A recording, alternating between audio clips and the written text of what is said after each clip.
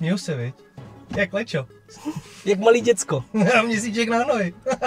A není to proto, že kolem nás teďka právě projíždí legendární UAZ buchanka, ale je to kvůli tomu, že sedíme ještě legendárnějším jménu a to je Land Rover Defender.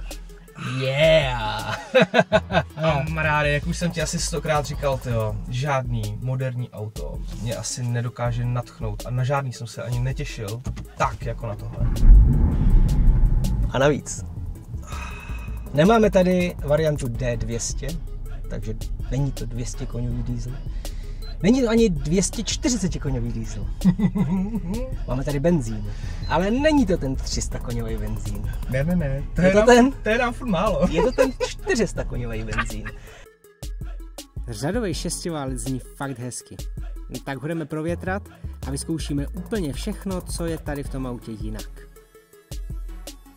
Nový Defender například, na rozdíl od toho původního, nemá žebřinový rám, což vám každý offroadák řekne, wow, no tak to je SUVčko, to není offroad.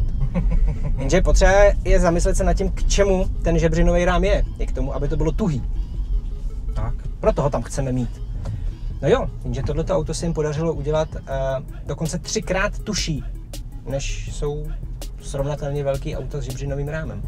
Ta karoserie je hliníková, má magnéziové výstuhy, je to geniální ukázka moderní technologie. Takže to, že nemá žebřinový rám, není vůbec špatný.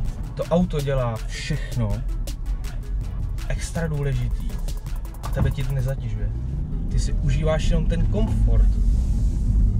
Jenom tu jízdu, kocháš se tou krajinou, chápeš? Všim si, člověče, jak tady před těma Milovicema asi předělané ty kostky. To tady vždycky tak drncalo, Já si myslím, že to je spíš jenom asfalt, který vypadá jako kostky. Jo, to je potištěný. Tak. To je... 3D, nová 3D technologie. Ale fakt to vypadá důvěryhodně. Fakt bych řekl, že jdem po kostkách normálně. Zajímavý. Hele, a slyšíš to? Ne. Tak jo, jedeme 65 a fakt tam taky jako šulíchám, jo. Co to zkusit trošku šlápnout? Nech se páčí.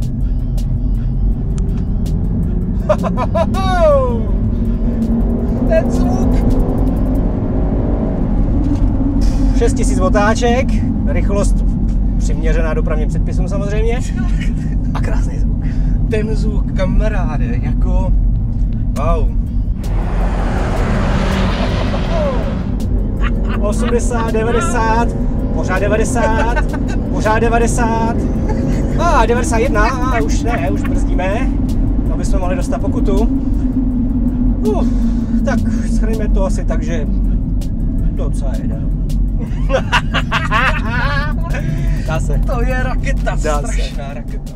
Co je super na tomhle autě, tak jak byť má obrovský středový tunel, tak furt tady má každý svoji mega komfortní zónu. Já nemám pocit, že bych se tady tísnil. Vůbec ne. Co je moc fajn, ten mega středový panel tady vlastně vůbec nemusí být. A na verzi 110, to je ta delší, ale v té verzi 90, když chcete, tak nemusí být 5místná, může být 6místná. A to 6. sedadlo je tady místo středového tunelu. Tak. Jako v multiple.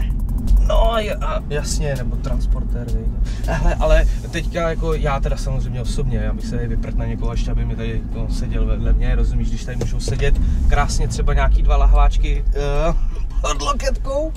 Říkáš lahváčky, ale do těch držáků se ti vejdou 2 flašky burčáku, to je prostě polmoraváky jak dělaný. Na cokoliv šáhneš, všechno měkčený, krásný. A zároveň dobře umyvatelný, pozor na to, zachovává si to fakt tu funkčnost, mega. Ano. Víš, jakože, ano, uděláme to přesně tak, aby to bylo luxusní, příjemný na homa, cítil se tady jako v pokojíčku, ale zároveň, když s ním jedeš do toho terénku, umyješ to, vemeš hadr, cokoliv. Sice už ne vapku jako tenkrát. Tak, jako ten odkaz toho starého Defíka tady je spíš kosmetický, zapomeňte na to, tohle je prostě úplně jiný auto. Ale jak jsem říkal, to neznamená, že je to špatně. To, že to nemůžete umýt vapkou, tak prostě holt, dneska existují materiály, které není potřeba umýt vapkou, tak proč je nepoužít? Přesně. Hele, já jsem si omylem zapl vyhřívání volantu. Příjemný. Dobrý. Paní by byla ráda. Paní by byla ráda. A ty bys byl pak taky rád, že paní nemá studenní dlaně.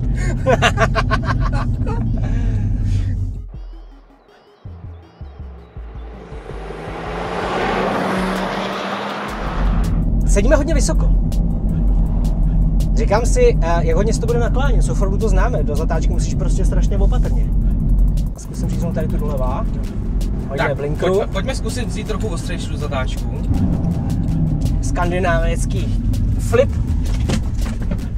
Jde po předku ven, ale elektronika tě chytí, nenechá tě udělat nic špatného, ale hlavně ten náklon je naprosto minimální. A to je to, co jsem si myslel. To je to, v co jsem doufal, a to se mi přesně potvrzuje. Vzduchový pro podvozek prostě pracuje. Furt. Krása. Ten vzduchový podvozek prostě dělá to, co by měl.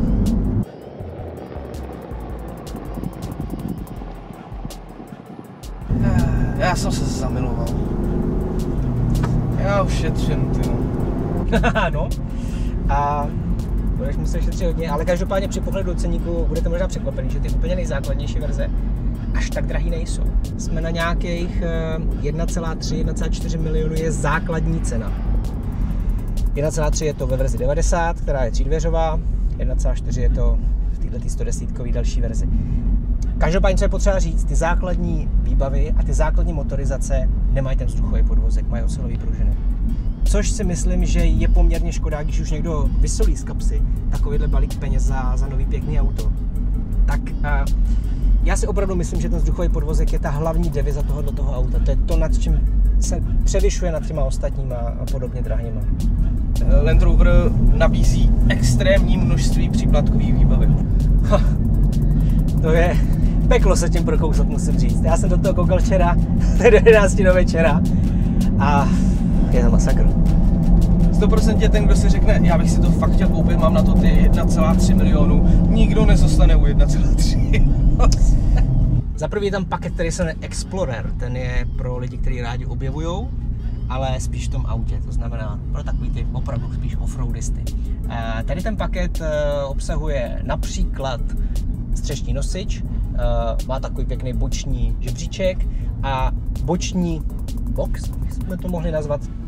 Další paket je paket Adventure, ten je pro dobrodruhy, který si občas rádi někde vyšlápnou pěšky.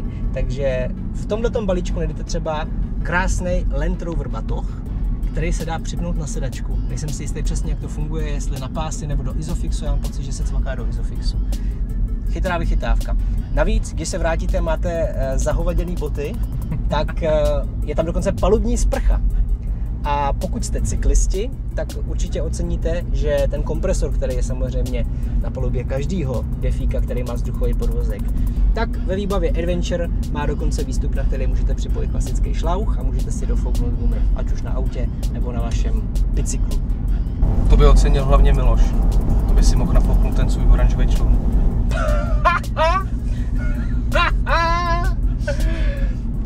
Ale politiku jsem tahat asi nechci. Rozhodně.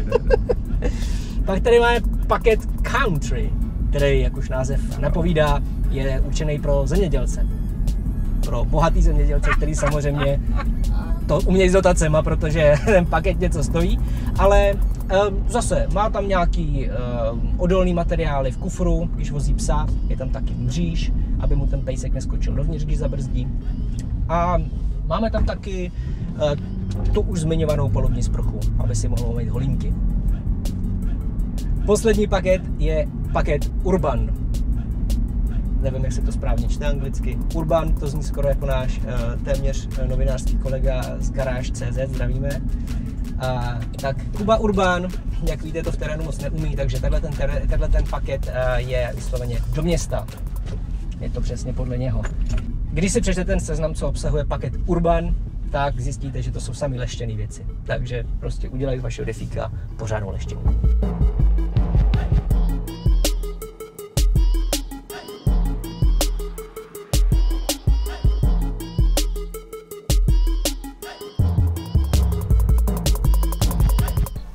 Tak přátelé, než budeme jezdit, na to asi všichni čekáte, na ten terének, pojďme se podívat na těch pár nejzajímavějších detailů, co tenhle ten krasavec nabízí. První, co tady máme, úžasný, ale úžasný světlomety, za mě teda. Jsou teda full LED? Full LED. H4 tady fakt nehledejte. Stejný ledkový systém je i pro mlhovky. Bezvadná funkce. Opravdu to svítí jak ďas. Ale co je ještě lepší, tak jsou tady ty nádherný průduchy. Já jsem to nazval odplivávátko. Protože když vidíte tohle auto, jak projíždí vodou, tak tudy si vysloveně odplivne. Jde tam tudy ten přetlak té vody právě naopak ven, že jo, aby opravdu všechno neviselo na tom autě. Zároveň je to i funkce přímého nasávání vzduchu pro chladiče a tak dále. Koukám tady na to, člověče. Kudy to vede to odplivávátko? Hezký. Ale ty kola, já ti nevím, hele, není to nějaký velký? Tak ještě můžeš mít 20. A ještě můžeš mít 22. Každopádně máme 19 a ještě můžou být 18. Což my jsme koukali na katalog BF Goodrich. Terénní pneumatiky AT nebo MT koupíte na ráfek 18 nebo 20 palců. Takže tyhle ty 19 jsou opravdu jenom na silniční pneu, který my tady máme. No. Uvidíme, co s tím svedem. Ježišmarja, já se na to těším. To bude z boky. No, krásně seseknutá záď, o ty už mluvil kde kdo. Prostě odkazuje na toho původního Defíka. Mně se strašně líbí ta minimalistická část, ty světla. Který maximalisticky svítějí, protože jsou v nich ledky. Samozřejmě, co chceš čekat dneska v moderním autě. Když přejdeme o fousek níž, tak tady máme krásnou dvoukoncovku výfuků. Zase musí ven. Hezky pěkně rychle. A když to ještě stáhneme o malinko níž, tak je tady vidět nádherně ten obrovský měch. Vzduchový podvozek, jak už jsme mluvili, to je největší devíza tohoto auta. A o čem jsme ale nemluvili je, že zavěšení všech kol je plně nezávislý. Na silnici to přináší skvělý jízdní vlastnosti, na rozbitý cestě to přináší skvělý jízdní komfort, ale v terénu to teoreticky znamená docela omezený možnosti při křížení. Ale zdvih těch tlumičů a těch měchů je údajně až 50 cm. Je půlka tebe, tyjo. To zní dobře, jako jestli to je pravda, tak by to mělo křížit opravdu statečně. Uvidíme. Necháme se překvapit v triálu. Jdeme dál. Přátelé, krásný detail je tady v ploutvičce na anténu. Full HD kamera, promítá se do zpětného zrcátka po předpnutí páčky a vidíte opravdu auto, který přijede na pár centimetrů za vás. No, za normálního stavu, když máte klasický zrcátko, vidíte samozřejmě omezený průzor, protože na zadních vratech je samozřejmě rezerva. A další věc, když si třeba nafutrujete úplně kufr až po strop, furt vidíte úplně všechno. Tak mi ukáž tu atrakci, Míro. Koukej. Jak na Matějský. Mba. Nahoru. Dolů. A nahoru. Taky premava. Hele. Hustý. A k čemu že to je? To mě taky zajímalo. Samozřejmě, když potřebujete něco naložit do kufru, můžete si to snížit na těžký břemena. Když potřebujete zacouvat k vleku, snížíte, pod oj si najedete a vyvýšíte krásně auto, který vám zapadne do toho těžkého trailu, který taháte za sebou. A nebo když váš pejsek už nemůže na zadní nohy a vy ho vozíte vzadu v kufru, nemusí skákat tak vysoko. Hop.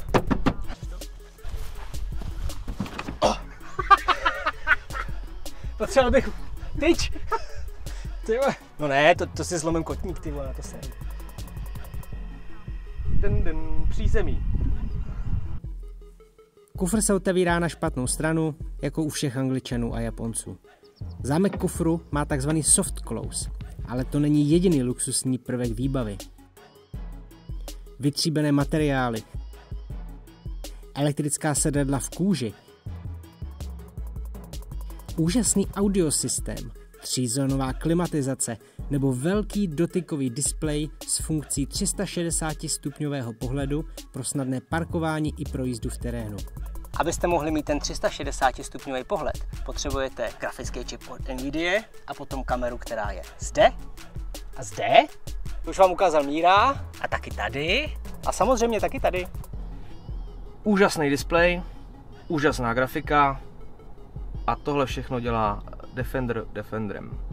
Pro jízdu v terénu si můžete zvolit kamery. Průhlednou kapotu, abyste věděli, kde máte kola.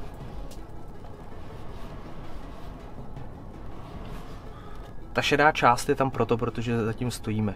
Až se rozjedeme, tak ona zaznamená to, co bylo pod náma a promítá to přímo pod kola. Další mod je tu mod 3 kamer.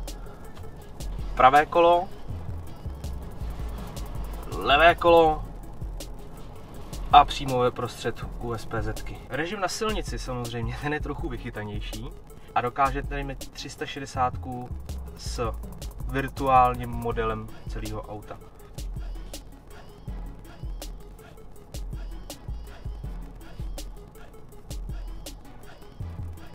A i ten džimník je tam hezký. Zrcátko je senzor, který měří aktuální výšku od hladiny k zrcátku. A tím máte aktuální informace o tom, jak je ta voda hluboká. Geniální věc, přátelé, geniální věc. Nemusíte řešit žádný dokupování ledniček, všeho možného. Ne. Přátelé, před chvilkou jsme to zapli. Ale tam prostě nenecháš ruku normálně. To je tak vychytaná lednička. Je mi skvěle. Nebylo mi nic a je milý.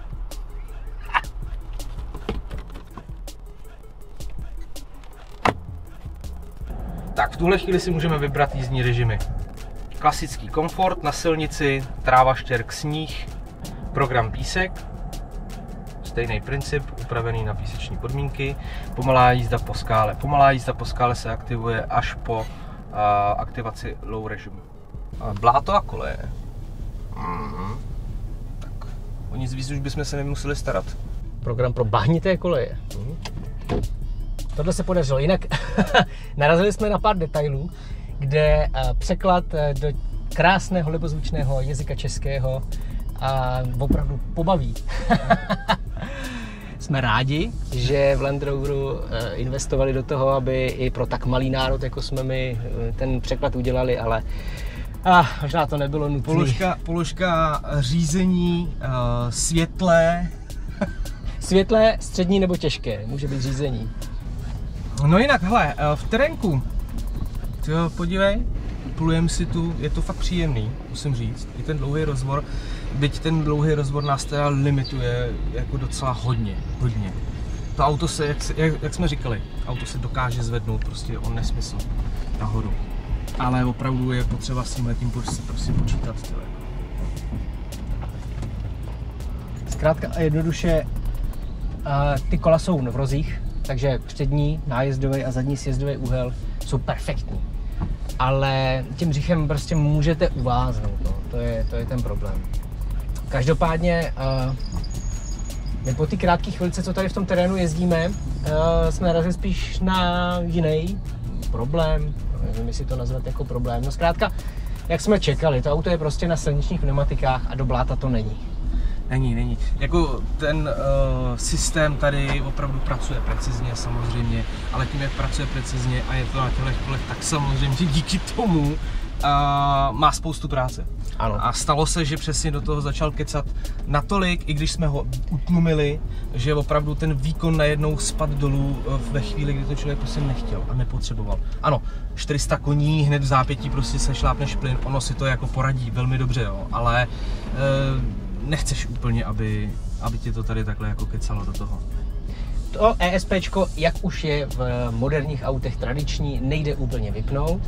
Takže i když svítí kontrolka, že jsme ho vypnuli, tak opravdu v velkém prokruzu začne do toho kecat. A v tomhle případě, nebo v některých případech to je na škodu, protože vám vlastně znemožní roztočit a vyčistit vzorek. A u těchto pneumatik je to sakra potřeba, jsou samozřejmě na silnici. Ono se to protočí, že jo, ale protočí se to až fakt, když opravdu na to šlápneš, což jako ne vždycky nutně takhle potřebuješ, protože pak... Tak, máš tam předtím prostě nějaký problém, nechceš do toho vletět prostě pod plným, že jo? Tak, takže chceš to protočit rozumně. Ty vole. To je síla, vej, kterou my jsme projížděli. Tudyma jsme jeli. Hele, a teď je cítit, jak je to hezky tuhý. Opravdu věřím tomu, co inženýři tvrdí, já nevím, třikrát tuší než původní Defender na žebřínovém rámu. Já tomu opravdu věřím, protože teďka to bylo znát, měli jsme kolo ve vzduchu a nic se nedělo. Opravdu nic tady nevrzalo, bylo prostě cítit jenom to, jak jsme na houpačce, a to bylo celý.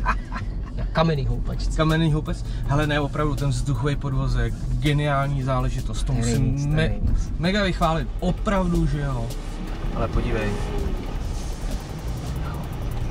Super. A musím říct, že člověče, jak tady spadneme vždycky do toho bláta, tak jsem čekal, že třeba moc toho neucítíš, ne, opravdu cítíš, že to auto i na tom vzduchovém podvozu, že si trošku klesne a že ty kole jako, ano, víš, co se vlastně děje venku, jo. Izolace od okolního světa je tady neskutečná. O tomhletom dokonce i Land Rover mluví jako částečně o nevýhodě tohoto auta. Oni sami přiznali, že při testování si právě všimli, že díky tomu, jak moc je ten řidič odizolovaný od okolního světa, tak se může prostě stát, že tomu autu opravdu už třeba ubližuje, ale neví o tom. Ale když jsme jezdili po té silnici, jak jsi řídil, já jsem vedle tebe seděl, my jsme si povídali, a to jste možná si všimli, já už jsem si přivíral ty očička, mě se tady chtělo spinkat, prostě jak pokojíčku, je, tak mě vezte pan Žán do klubu, tyjo. To je super. Za mě dobrý, jako opravdu terénní pneumatiky, základ. Ano, tohle ne, tohle prostě, hele, tyhle ty pneumatiky, to je pro offroadisty z Václava. Jo, tam, když prostě se bojíte těch obrubníků a těch kostek, tak tohle to je pro vás, jo, tenhle těžký terén. Ale pro nás ATčka si myslím, že by byla vhodná volba a pak by to mohlo fungovat tak, jak si představujeme. No. Hele, co je důležitý pro vás všechny, který uvažujete o tomhle autě, opravdu se s tím projeďte a jedna zase spotřebitelská rada. Tak to mi pověz. Nezapomínejte na to, když jste někde v terénu, vypnete klíček a znova ho zapnete. Auto se automaticky nastaví do standardního režimu. Jo, bacha na to, abyste si nemysleli, že tam máte stále režim pro jízdu po velkých kamenech a ono tam budete mít komfort nastavený. Což je jako standard teda. Teď je úplně otomčený, teď je zase zamčený diferák, no. To je taky škoda. Máte tady možnost poměrně velký individualizace těch jízdních profilů. Můžete si, jak Míra říkal, nastavit, jestli chcete světlé, střední, anebo těžké řízení. A stejně tak si můžete nastavit například odezvu té pohonné jednotky, dá se říct odezvu plynového pedálu, míru prokluzu, právě jestli chceš, aby to vůbec nehrabalo, anebo jestli to mírný prokluz, anebo velký prokluz, jestli tomu dovolíme, to tam nastavit. Ale bohužel tam třeba není funkce, která by nám, pravověrným offroadistům, se moc líbila. Funkce ty uzávěrky třeba jako naplno zamknout. Manuálně, natvrdo uzamknout a nechat je uzamčený. No. Takhle je ovládá vlastně ta elektronika a zamyká až v okamžiku, kdy vyhodnotí, že by to bylo jako záhodno. No. Tak, ty si ten zámek zadního diffu můžeš zamknout manuálně, ale pouze jenom na 30% svornosti. No, což mi teda bylo řečeno takhle. A pak samozřejmě ten zbytek si řídíte elektronika, jak potřebuje. Tak. Takže z tohoto asi, myslím si, dost jasně vyplývá, na co je tohleto auto určený. Asi nebude mít problém s nějakýma písčitýma pistama, ani když prostě čas od času potkáte hlubokou kaluž. Co se mu ale asi nebude líbit a na co si ho opravdu nekupujte, tak myslím si, pokud plánujete to auto přestavět na trialový speciál a jezdit s tím mistrovství České republiky v trialu, tak asi koukněte po jiném autě. No. To nebude dobrý základ. Základ na trialový speciál ne. Kupte si Suzuki Samurai. Tak. Každopádně na všechno ostatní, to znamená, dobře, na mama taxi, když s tím chcete vozit děti do školy, v pohodě.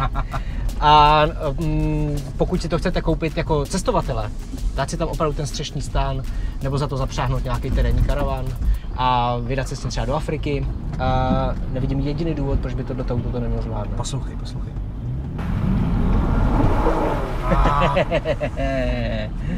Pěkný. Jinak, co jsem ještě chtěl říct, tak super záležitost, opravdu režim pro výjezd. A možná teďka vidíte, jak klopím ty oči, jo? To je přesně na ten displej, který mi teďka ukazuje pravé a levé přední kolo, plus přední masku, abych opravdu věděl, kde jsem. Tak abych to dopověděl, tak režim jízdy po velkých balvanech. redukovaný režim, malou jedničku a opravdu, co jsme tady projížděli, schod, ten kámen a tohle, hele, to je takovej veget, že já jsem si říkal, jestli jako opravdu jsem přijel to, co jsem přijel. Jestli ti náhodou ta kamera neukazovala horší. Hele, to, jak žehlí ten podvozek, tyhle ty extrémní muldy, skvělý, opravdu, i když to máš takhle vyfouklý nahoru úplně, musím říct, že dobře, je to i zároveň taky dost tvrdší, což musí být samozřejmě. Když je to úplně nahoře, ano. To bychom mohli vyzkoušet, jaký bude rozdíl v tom komfortu na té Buggyře, když to bude mít na té úplně nejvyšší vejšce, která je opravdu citelně tuší, a když to dáme na nějaký takový ten pořád terénní, ale prostředek, dejme tomu. To mě zajímá schválně. To mě taky.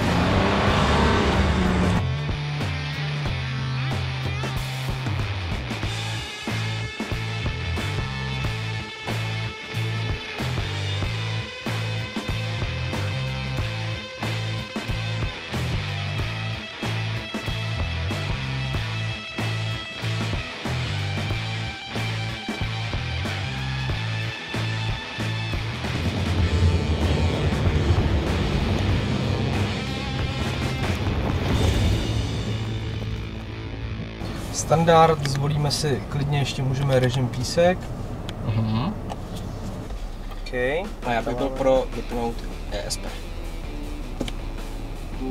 Loudným stiskem. A počítač dělá, že vypnu ESP, ale víme, že kecá. No a jsi ready? Já jsem ready.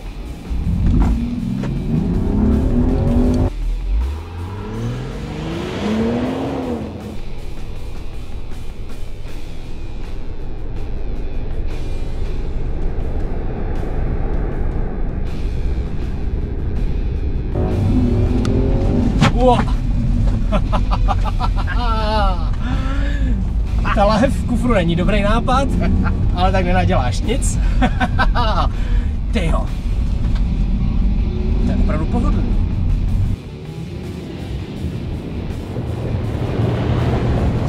Hele, režim písek se mi nelíbí.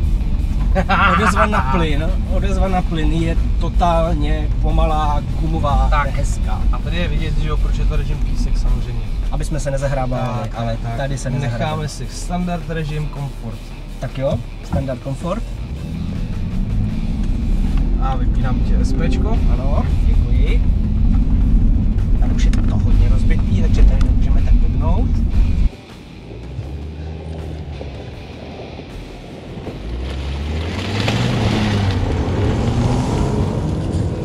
Tohle je dobrý režim. Ten normál je opravdu hezký. Reakce na plyn dobrá. Není samozřejmě okamžitá. Moderní auta známe, že prostě nereagují na plyn okamžitě, ale neberte mě úplně vážně, víte, že já jsem prostě magor, co na ten strašně hantá, chce to tam hned, že jo. To je pravda. Normální já bych tvůj zaměstnavatel, tak ti dám tak maximálně Trabanta, Určitě ho mám. Jo, ale je to pohodlný. Musí. Každopádně musíme říct, že tady jedeme po suchý, stvrdlý, už jako opravdu cestě, kde ty muldy, které byly bahnitý a za deště se tady vyrily, tak teď jsou tvrdý jak beton. A kamaráde, bočka, takový jokerlet. Ha, zadek nám ustřelil na blátičku. Little drift. Je to hradý, se to nechá, na té brzdě ten zadek tancuje. No, pane, vypnutá elektronika dokáže potěšit, i když jenom dělá, že je vypnutá. Ty brďo. No, tak teďka, než pojedeme druhé kolo, počkáme, až klesne prach. A to je taky dobrá věc, co bychom mohli říct ohledně klimatizace. Ale tady je tak výborná klimatizace a samozřejmě ty filtry prachový a ionizační a vše možný, který čistějí ten vzduch, že opravdu tady decháš něco, co se rovná někde jako někde v nemocničním sále. I vysoce brutální alergici vyzdendo nemají problém. Hepči, je to pravda. Tak dobře, zkusíme si to dát celý ještě jednou, ale zvedneme si to o štok vejš. No, odpich v režimu písek nebyl nic moc, tak zkusíme odpich v režimu normál. Můžeme.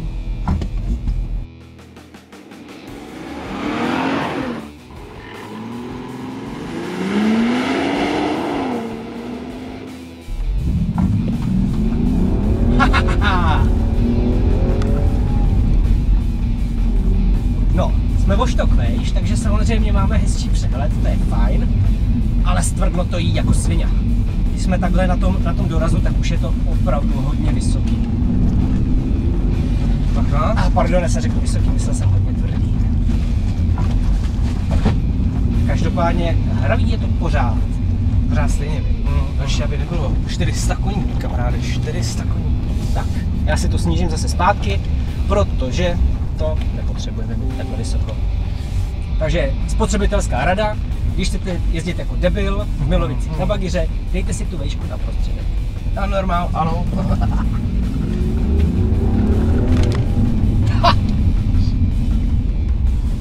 Jako kolik tady využiješ plynu? Ani ne čtvrtku. Dával jsem plnej, ale vždycky jenom než se to nadechlo, jmenuji se ubral. Takže tak ty 2 vteřinky, ty. No co 2, no vteřinu řeknu. Ale to neznamená, že ten výkon nepotřebuješ.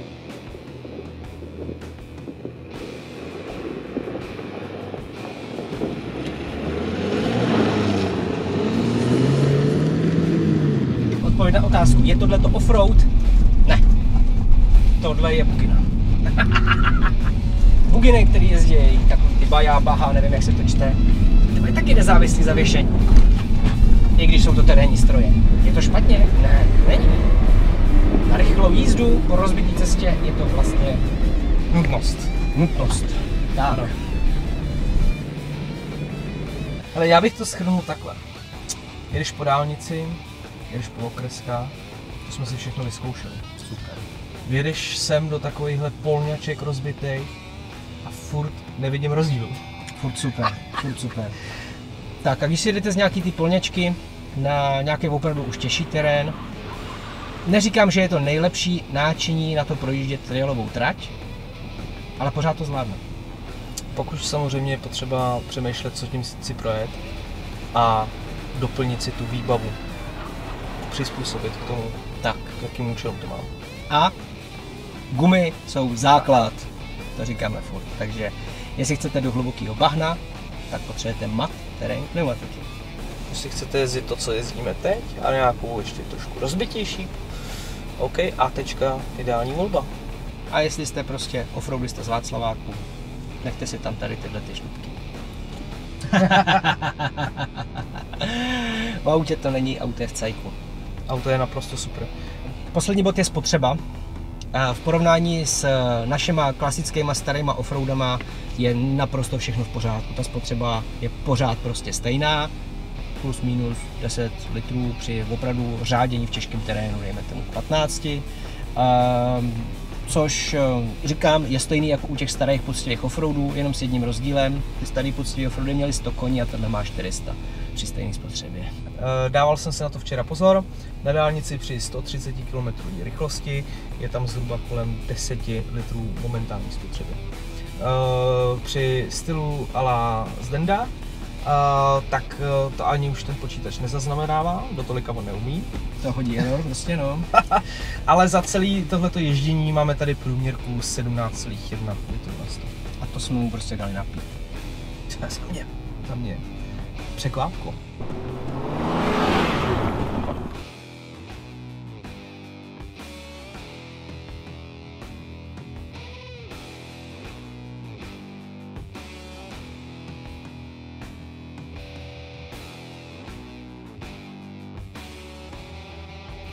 Kamera, levá, pravá, předek, zadek, 360 dokola. Opravdu to velmi usnadňuje pohyb v tom brutálním terénu, tak aby se to auto nepoškodilo, popřípadě nedošlo k ničemu horšímu.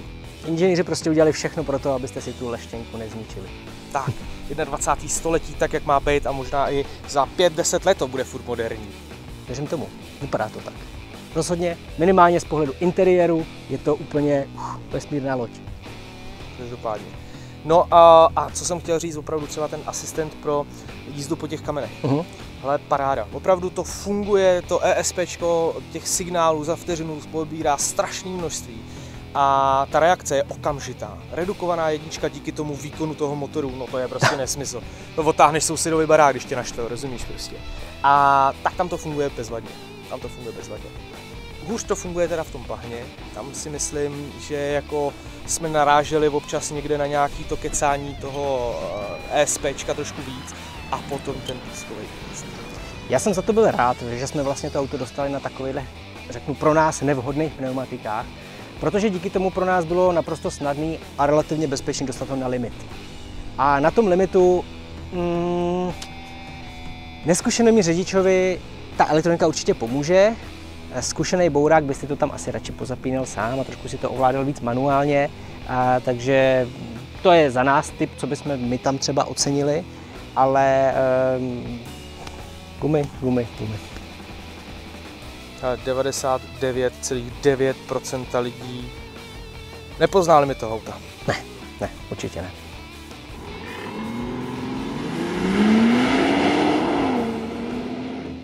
No a jízda tady na širých a rozlehlých pláních. Skvělý. Hele, jako když jedeš po té okresce. Tady opravdu, ať mi někdo tvrdí, že 2 tuhý nápravy jsou tady nejlepší. Blbost. Totální. Tadle Buggyra, to je prostě masakr. To jede kmitá jako pavouček. Jo, jako muška s křídílkama. Muška jenom zlatá, rozumíš to? A furt to žehlí. Neskutečný. Takže takovýhle rozbitý polňačky, pojedete všemu, když budete chtít teda. Každopádně. Takže závěrem, velké díky Autosalonu Dajbych, který nám poskytl tady toho krásného Defíka do testu. Nezastupují jenom jednu značku, zastupují spoustu různých výrobců i terénních aut. Podívejte se na jejich stránky a napište nám do komentářů, který auto z jejich nabídky by vás zajímalo a my ho zkusíme získat do testu.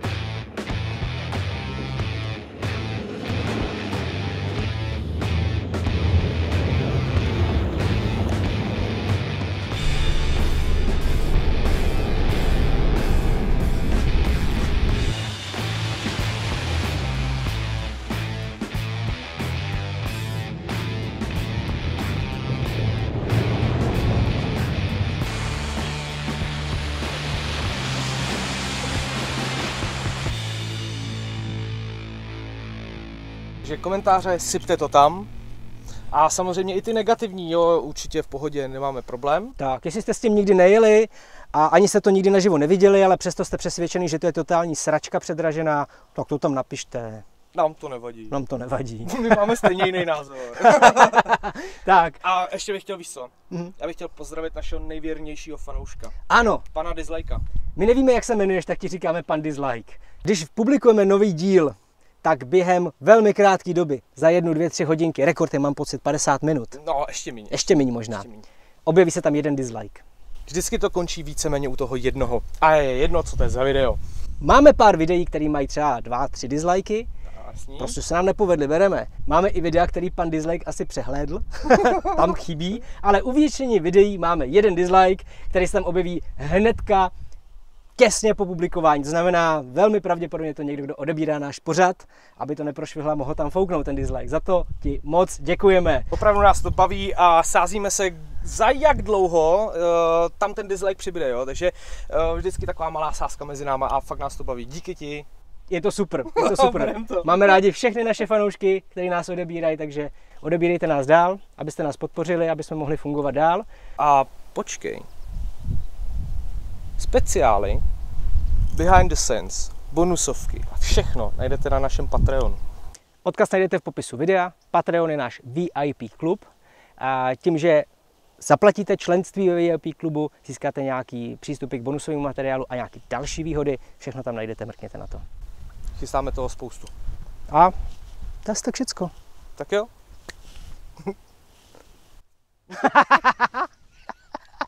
Já to neznám, sorry, jsem trošku dřívější výroba, ty vole.